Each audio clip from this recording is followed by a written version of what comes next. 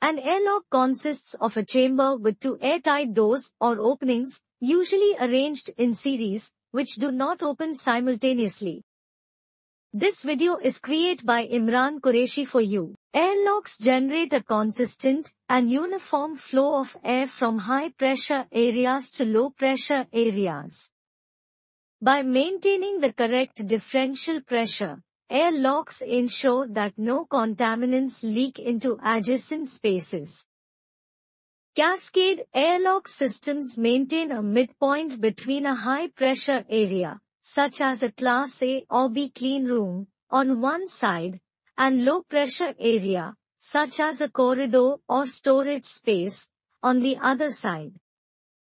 This system is commonly used for applications such as tablet manufacturing, where only one adjacent space maintains a controlled environment.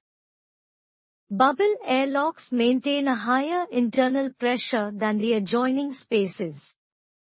Given this pressure difference, air pushed into the airlock will flow toward the adjacent rooms on each side. This design ensures that any contaminants produced in the adjoining spaces, such as a manufacturing area or non-sterile storage space, do not migrate into the airlock.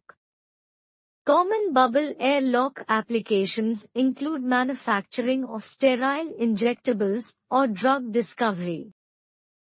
Sink airlocks are the inverse of bubble airlocks, maintaining a lower pressure than either of the adjoining rooms. Given this pressure differential, air migrates from the adjacent areas into the airlock prior to egress through the facility's exhaust system. Sink airlocks are commonly used in applications such as food and beverage production and industrial packaging.